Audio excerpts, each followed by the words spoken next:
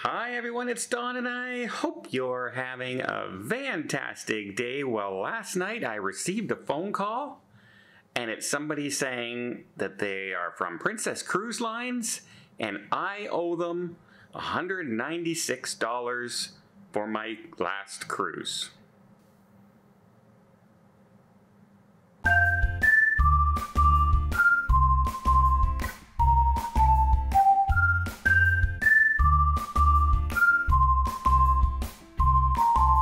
Today's video is brought to you by private internet access. Look, let's be frank. In this day and age, if you're not using a VPN, you are setting yourself up for hackers to steal your personal information. And that goes triple when you're traveling to other countries. A VPN is a must-have these days to hide your personal information from those hackers and people looking to steal your information. Now, why did I choose private internet access over other VPNs out there? Well, a couple of reasons. Number one, I can cover not just one, not three, not five, not 10, not 20, as many devices, unlimited devices with the exact same plan. Also, they have a no-log policy, which means they store none of my personal information or data, and that's been proven in court by a third-party audit. Now, by using my link below, you can get up to 83% off your subscription plus 4 months free. For as little as $2.03 a month, you too can travel and rest easy knowing your VPN is working to help secure your information. Thank you again to Private Internet Access for sponsoring this video. That's right, somebody called me. Probably the worst person you could possibly call regarding owing money on a cruise, especially for Princess Cruise Lines, and claimed that I would owe them $190 some. And I said, oh, really? That's surprising because, my cruise was paid off and my bill I have right here in front of me, it all matches, it's all paid off. Why did you let me off the ship if I still owed you money? And they said, well, there was a glitch, sir, in the computer system on the ship, and that's why it didn't come out until now, and this is why. And I said, oh, okay. What did the hotel director Bill say?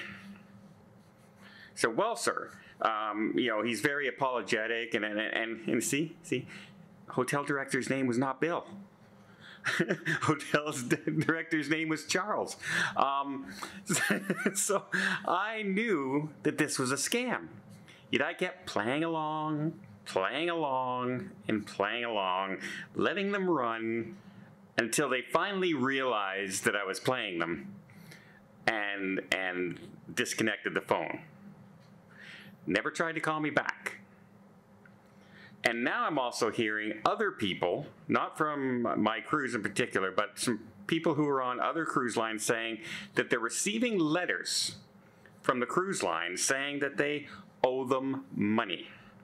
$100 for this, $140 for that. Not great big amounts of money. A couple $100, $100, something that people might think, oh, okay, well, that's something. Like sometimes the cruise line is going to charge you a fuel service tax, right? We've heard rumors about that. Except if they do that, they're going to do it on the ship. They're going to charge your bill on the ship. Also, if your credit card doesn't go through when you're leaving the ship and they're trying to put your bill through, you don't get to get off the ship. They will send you down to customer service until this gets resolved. That's how it works. They do not call people at home, and they do not send you an email saying, hey, you owe us money. That's not how it works. They have your credit card. You booked the cruise with your credit card. You bought things on the ship with your credit card.